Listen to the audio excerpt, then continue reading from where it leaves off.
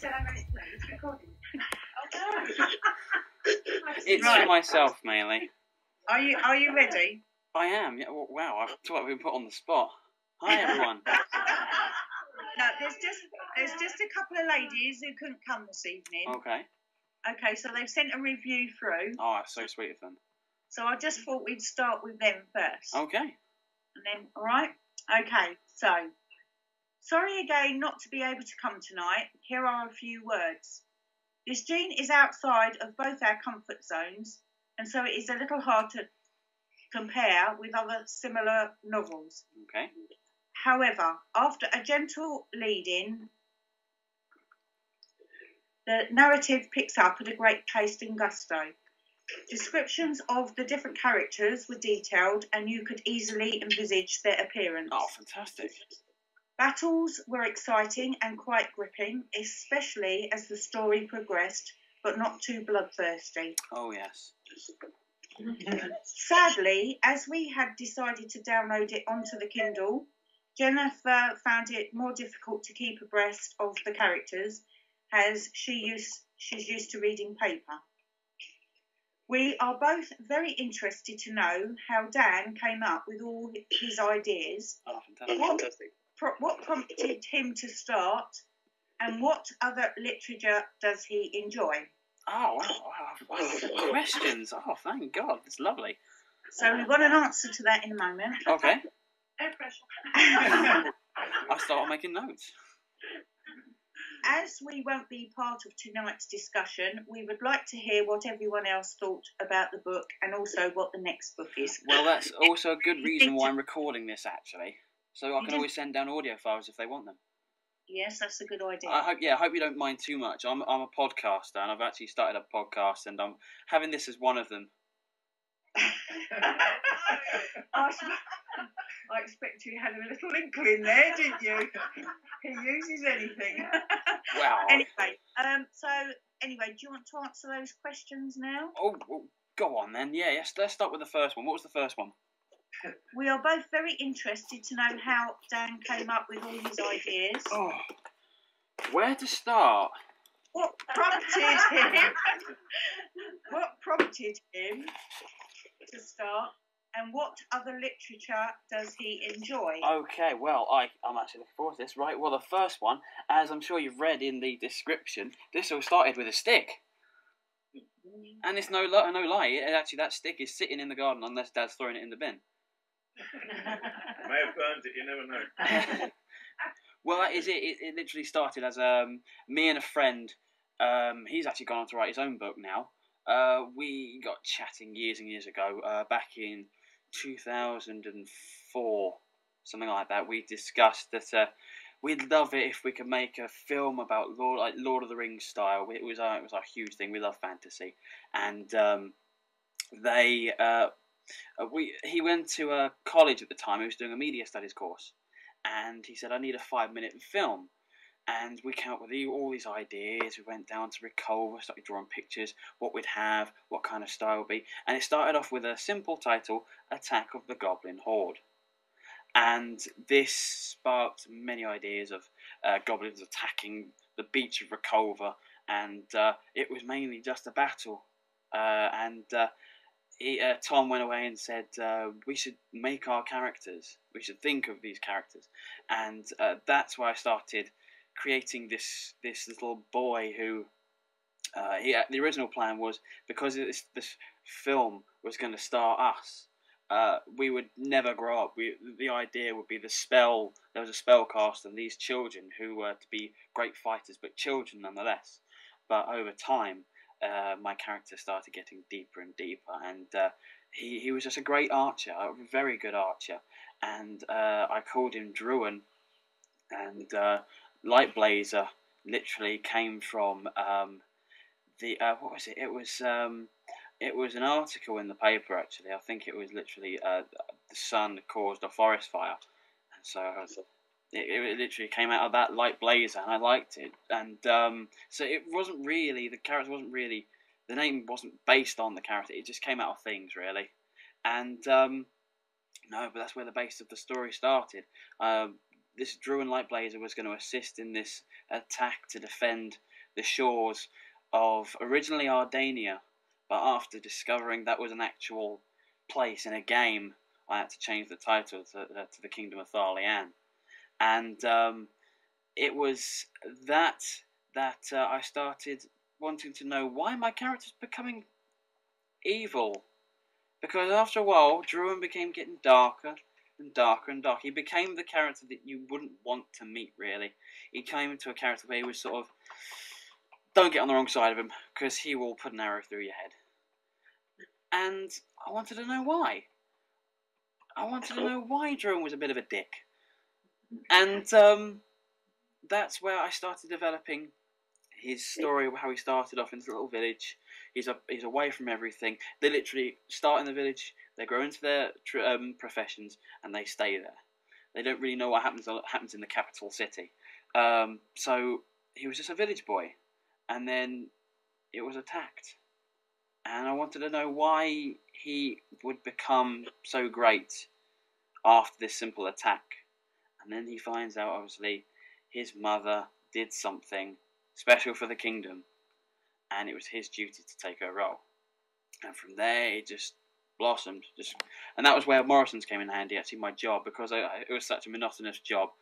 Stacking shelves, I could just disappear into my imagination for hours, and it was fantastic. And from that, I just came up with these, yeah. So that, yeah, oh, thank you so much. But yeah, that was it. That's where it all blossomed from, really. And then simply playing in the back garden with a stick. And so it was basically born out of these fights I was having with imaginary things, and then I'd turn around and there's Dad going. But that was it, these imaginary fights, and then it was like learning what was between A and C. What's between C and E. And it just developed from there, really. And the other question was, what other literature do you enjoy? Oh, right. Well, that's simple, because probably, as you could probably read, I'm not a writer. I never intended to be a writer. I had no interest in it. But it was just this story. I had to get it down. I knew it had to be on paper, so I had to start reading. And it was actually when I first started taking an interest in reading. So I decided I wanted to. I loved the Da Vinci Code. So Dan Brown's books were on the menu. Read all of them. I wanted to understand the hype about Twilight, so I read through all of Stephanie Meyer's. And recently, the Harry Potters. Wow, what a bunch of books they are. Lord of the Rings, anything outrageous. I'd like to think that I'm taking a bit of everything into my books, because I like the thriller, the crime thriller of the Dan Brown books, the mystery, the quest for more knowledge. I like that, and that's where Divine Victory came from. I liked, obviously, the greatness, the magnitude of the Harry Potters, of the Lord of the Rings. That's where they came from. So where did Shades of Grey come in there? Oh. Wait for book 5. No, I'm joking. No, that'd be horrible. But the love story, you're going to find out, if you read the second one, you'll realise that this story, above all else, is a love story between two characters. Druin, and it's not Emily. No, I didn't think it would be. You have met the character briefly. I thought it was possible. And if you guess her, then I will give you a free copy of that book. You've met the girl. I guess it's she. Me too. Really? Yes. That's a nice idea, but no. I'll let you keep guessing. Remember the girl's name now? Is it's she the one that's interested in Druin, and she the name asks starts you with about it. Is it About him. Is she just? Yes. Are you thinking of Nathany? Yes. Well, I'll send you. Make sure once the second one's done, you're getting a free copy. Oh, Take a note. And Mum, take a note of that, because I'm being genuinely serious.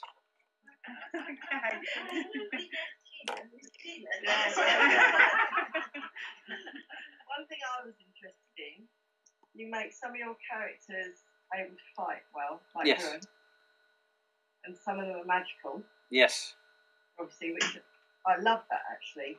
It's like Harry Potter, obviously, everything's magical. Yeah. Like that. I really liked that, but I'm half wondering whether Druid's going to have any magical. Well, technically, Because Warren's his father. yes. What did you think of that twist? Did you see it coming? I did actually. That's cool. Not for quite some time, but it did. Yeah, I kept thinking, especially once Warren did the lesson. Yes. Sort of thing. Yes, he showed a sign of almost weakness there. Although what I like about him is he is a weak character. Yeah, I like Warren actually. I've had quite a few people say they like Warren, and I do like that because I'd hate the idea that everyone liked the same character. Because to be honest, actually, Druin's becoming my least favourite. Why? Because I know him so well. But no, he's. I've given each main character has a certain quality. As you'll discover, as you know, there's 3 main characters trying to find each other. Well, actually, 2 of them have found each other, haven't they? Druin and Reflick. And I apologise if you struggle with the pronunciation of any of the names. Yes, that was a difficulty. Yes. We were saying it was a shame that you have gone to the trouble of making a map or drawing a map that wasn't included. I know. Your Yeah, novel. it was a shame when they said they wanted it. They literally gave me a gap of half a day to get it in, or missed the chance, and I missed it. So I'm making very sure that number 2 has the map in, because yeah.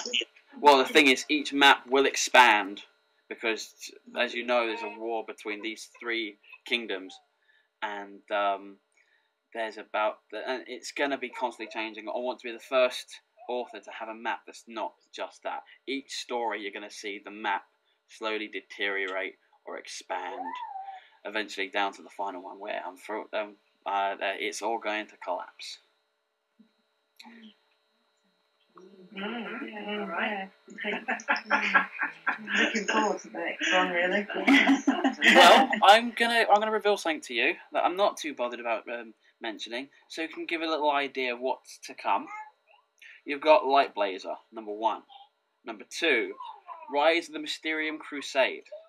Number 3, Between Hordes and Heroes, which is actually the original basis of Attack of the Goblin Horde. Number 4, A Queen of Shadows. Number 5 was Traitors and Masters. Number 6, A Fear of Factions. And the final one, The Breaking. Well, I hope so. I'm really, really relieved that I hope you're liking it. Yeah. I hope it's something you can enjoy. I was saying to the others, I found it difficult to get into, Dan. Yeah. And once I got into it, it took me a while. Then I became really intrigued, and it became gripping for me with the battles and the people fighting against each other, and the good and the evil. And also, as you say, Druin developing, his character developing. Yes. So, I think probably it took me a while to get in. The names were difficult. Being a World of Warcraft type person. Yes. And second half, I found flowed better for me. Oh, brilliant! That's good. Well, it just goes to show that might have been the gap between, because there was obviously a section where I was writing it down in that house, where my concentration was very limited because there was too many distractions, and also I was still finding my voice really, and then up here, where I guess I must have had more time to develop and understand. I didn't feel I was writing chapter by chapter. I knew the story, and so I could just flow straight through. So that hopefully will help. I'm amazed at how you managed to write this novel and get everything down, considering all got maybe more time up there. I'm not sure. You've got 2 children, you've got a job, you've got a home to sort out. I admire you for getting it all Oh, down. thank you.